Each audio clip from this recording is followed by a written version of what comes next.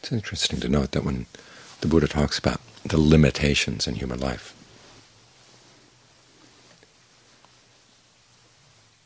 he focuses on the life of kings. We would tend to think that kings have the most freedom. Some countries, they lie above the law, do whatever they want. That's precisely why the Buddha focuses on the limitations of human life, the limitations in the life of kings. That chant we had just now, the world is swept away, it does not endure, offers no shelter, there's no one in charge. The world has nothing of its own, one has to pass on, leaving everything behind. It's insatiable, insufficient, it's a slave to craving. Those topics are brought up in a conversation with a king. The king doesn't understand these principles, and so he asks the monk, Rathabala, what these statements mean. And Rathabala draws examples from the king's own life. When the king was young, he felt that he had the strength of two men. Now he's old, and sometimes he means to put his foot in one place, and he ends up putting it in another. The world is swept away.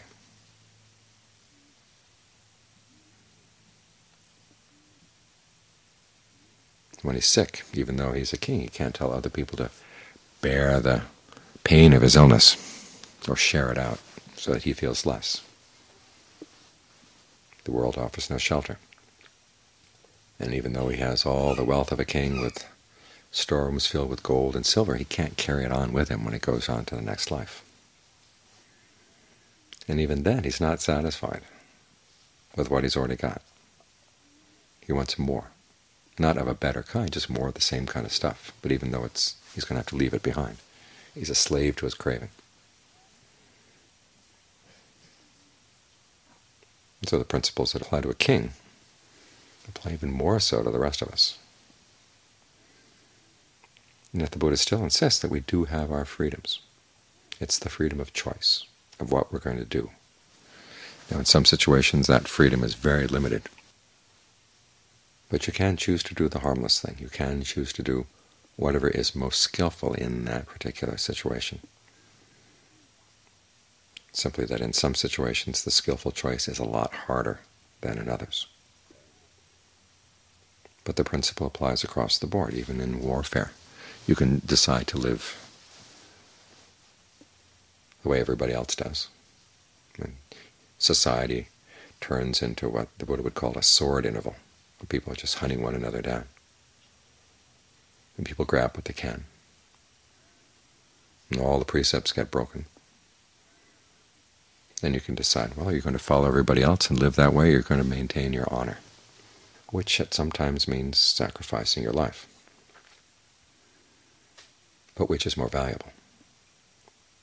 The Buddha would say, your honor. He talks about the monks observing the precepts and holding the precepts even at the cost of life. So that's the kind of principle he's maintaining, or the kind of standard he's maintaining. So regardless of what limitations we find in our lives, we should focus on where the freedom lies and make the most of that. Whether it's easy or hard is not the issue. The issue is remind yourself you do have the choice.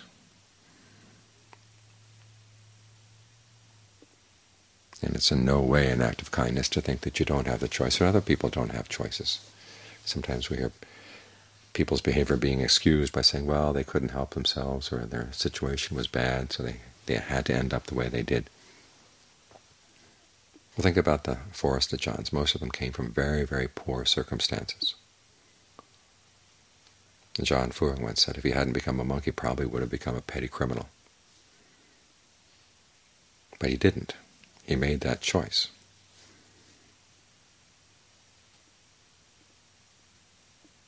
And you think about the forest tradition, that the odds were stacked against them. Bangkok was coming out at that time with its own version of what the Buddha taught, designed to help with a new nation-state, to make sure the French and English didn't take over Thailand. And it was going to require that the monks leave their wandering and settle down and be school teachers. And they had it on good authority, they said, that the way to nirvana was closed and people weren't even able to attain jhana anymore, so just give up trying and come and be our school teachers. And you'd think people at the bottom of the social ladder, the bottom of the pyramid, would go along, or have no choice but to go along. But they did have their choices.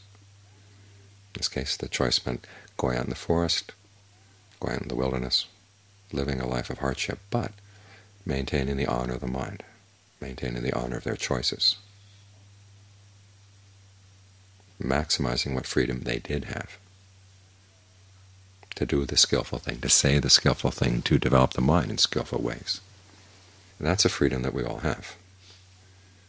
Simply that our past choices sometimes place limitations on what range of choices are available, which is one other good reason to try to keep doing the skillful thing, to keep choosing the skillful thing.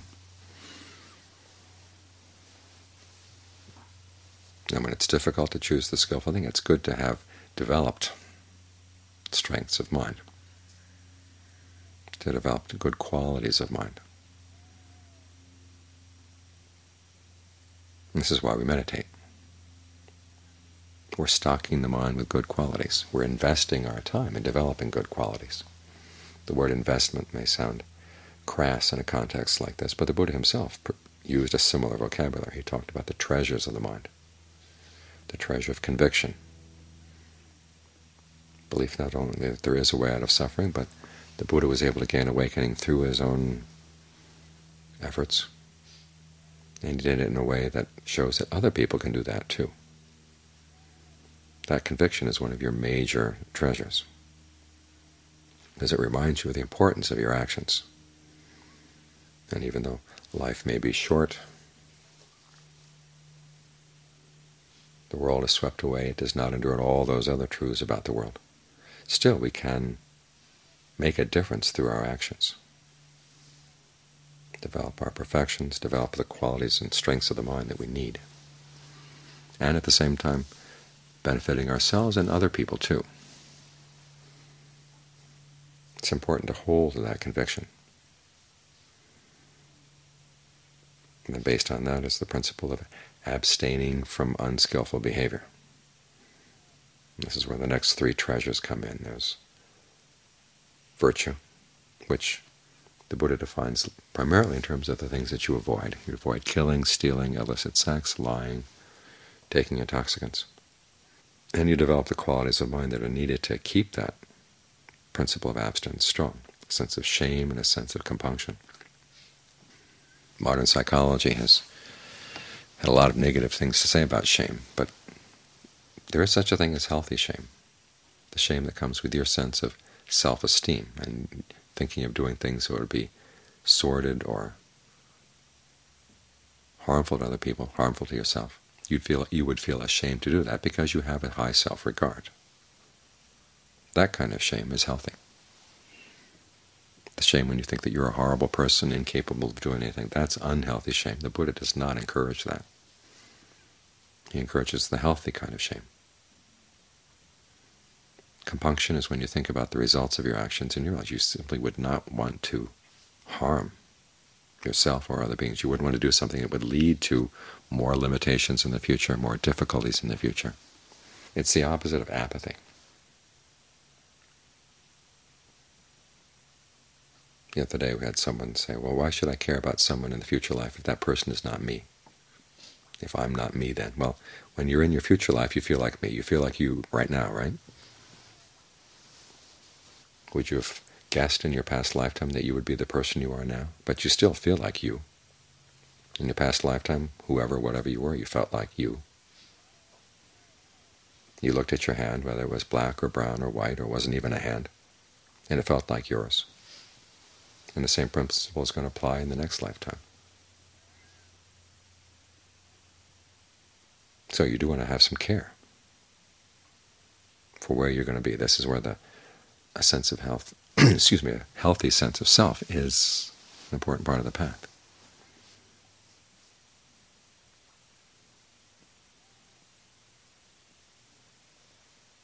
That the remaining treasures are more on the positive side. One, gathering up knowledge of the Dharma, We spent so much of our lives gathering up useless information. And we need some protection against the weird attitudes that we've picked up, the weird assumptions that we've picked up without even thinking about it. So it's good to reflect on the Dharma. This is why we have the chants. This is why we have Dharma books, Dharma talks. It's to present a different way of looking at the world, a different way of looking at your actions, a different way of understanding the potential that you have in your actions, and keeping yourself well stocked with reminders that you want to act in a skillful way. Another treasure to develop in the mind is generosity, giving of material things, giving of your time, giving of your knowledge, giving of your forgiveness. These attitudes create a large sense of freedom in the mind, because if you're constantly worried about losing this or losing that, your mind gets more and more narrow. If you could take a picture of that kind of mind, even though the person may have lots and lots of material wealth, they're very poor. They're curled up and clutching a few things, which is a miserable state of mind to have. Whereas the state of mind you develop by being generous, it's much broader, wider open. And it is an expression of freedom. When the Buddha was teaching about the freedom that comes through accepting his teaching on karma, he would start with the principle of generosity, that you have the choice of giving to whomever you want, giving whatever you have to whomever you want. He would not place any limitations on that. He said if one person tries to prevent another person from giving to still a third person, that first person is creating a lot of demerit. You don't want to put any restrictions on anyone else's generosity.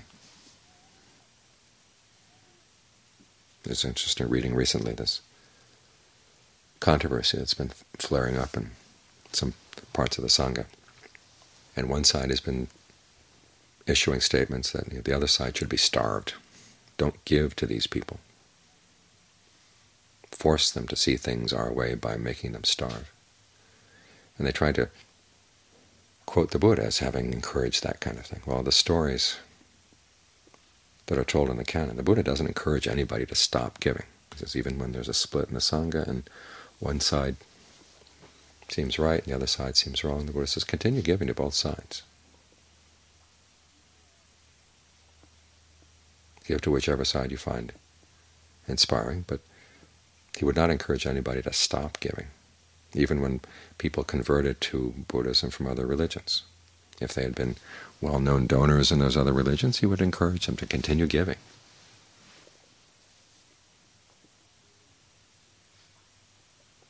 But he wouldn't force them either way. The way he taught generosity tells us a lot about the principle of freedom, because it's in the act of giving that you experience freedom. Freedom from your selfishness, freedom from your narrow-mindedness.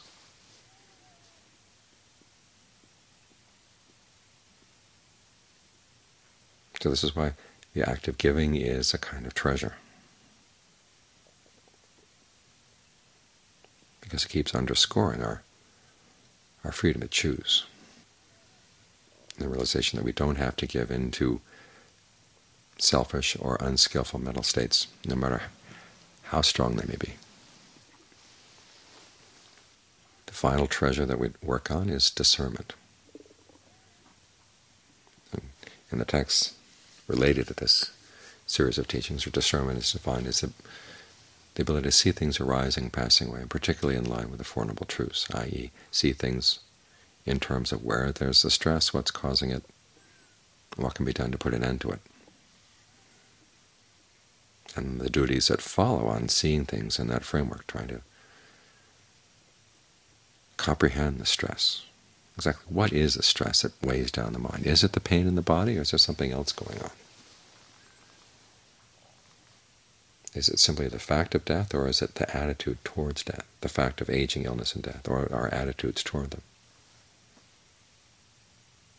You want to look into that, because it's largely in the attitude. The facts of aging, illness, and death can't be changed, but our attitudes toward them can be changed. And the suffering that comes from unskillful attitudes, that's precisely the suffering that weighs down the mind. So you want to see that kind of suffering, that kind of stress arising and passing away, so you can begin to gain a sense of what's causing it.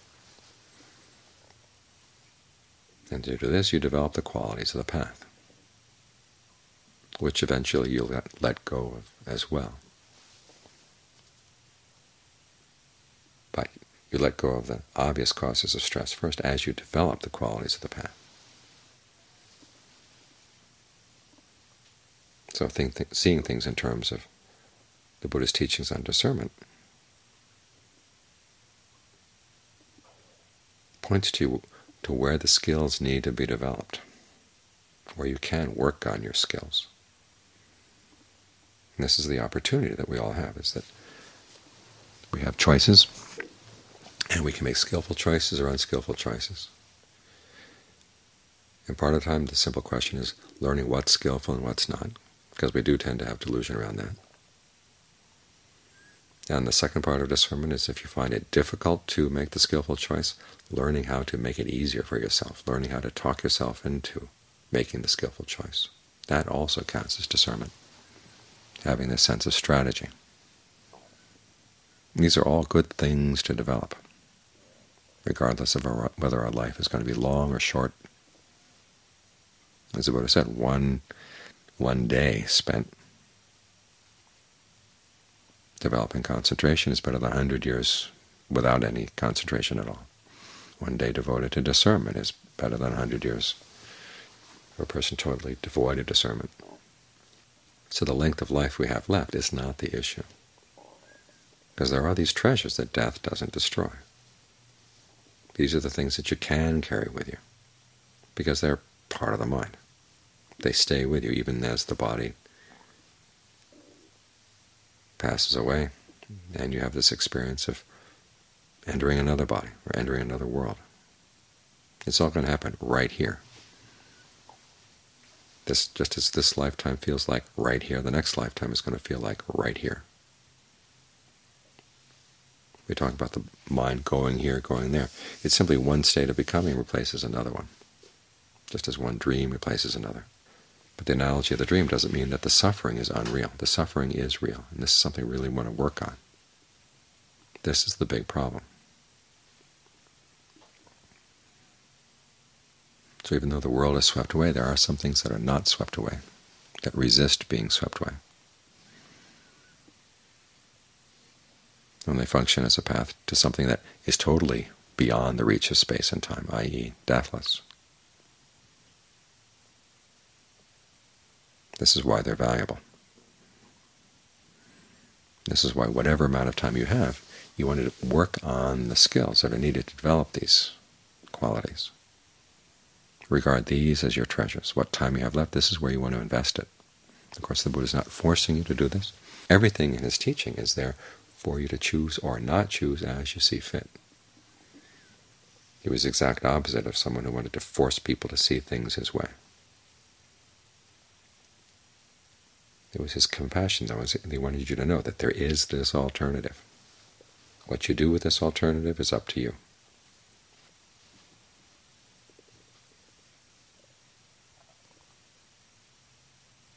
But remember that you will experience the results of your actions, the results of your choices. That's why the Buddha strongly recommended that you try to choose well.